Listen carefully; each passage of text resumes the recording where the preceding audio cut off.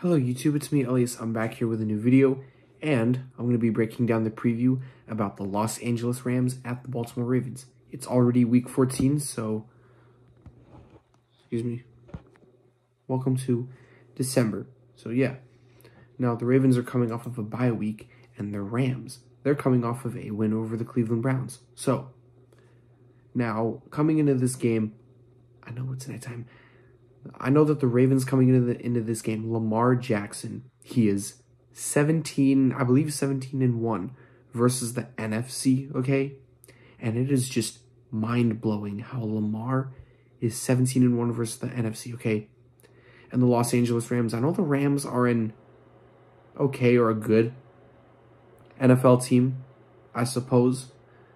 But the thing is that I know Odell Beckham played with the Rams previously, and last year Odell Beckham in 2022 missed mostly all of 2022, like last year, because of him dealing with an injury, okay, that he had to deal with.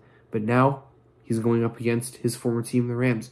And I know Odell Beckham played with the Browns and the Giants previously, all right? And I know the Rams and Ravens, they got rookie wide receivers. Puka Nacua is the wide receiver we really need to look out for. Or I should say Puka Nacua versus Zay Flowers, the top rookie battle wide receivers. Top rookie wide receiver battle of the week. Nacua versus Flowers, okay?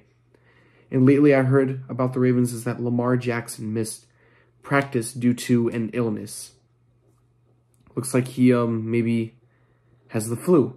I'm not sure, but hopefully Lamar will still play on Sunday versus the Rams, okay?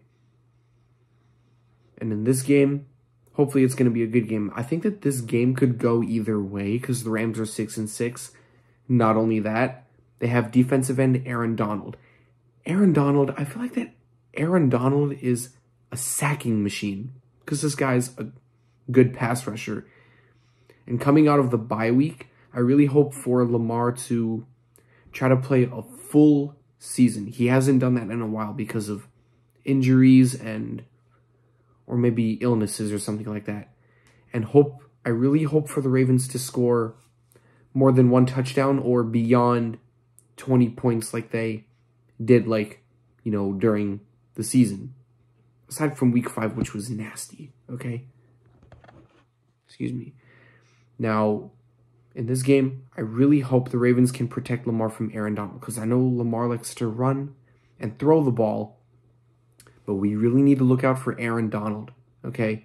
And Matthew Stafford, he's the Rams QB once again, okay? Because I know last year the Rams were just injury plagued, okay? But their wide receiver core, when you look at their wide receiver core, they got, like Cooper Kupp, the rookie Puka Nacua, and the guy that I hear sometimes, his name is Tutu Atwell. So, yeah. And also their tight end, Tyler Higbee. So, yeah, Tyler Higbee, their tight end. We're going to keep an eye out on him. I just really hope that this game is going to go well. Okay? Either it's going to be a 19-17 game or Ravens could try to score 20 points, but we'll see. It could be a defensive battle or an offensive battle. This should be a good matchup, no matter what. All right? And I would really like to see our defense keep up the good work because, Matabike so far this year is having a monster year with 10 or 10.5 sacks, including Kyle Hamilton, Geno Stone, Roquan, and Patrick Queen.